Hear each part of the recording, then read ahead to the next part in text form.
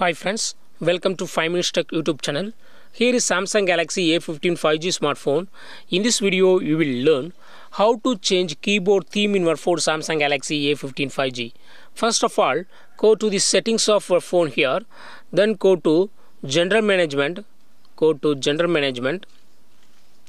And here select the Samsung keyboard settings. And here select the theme.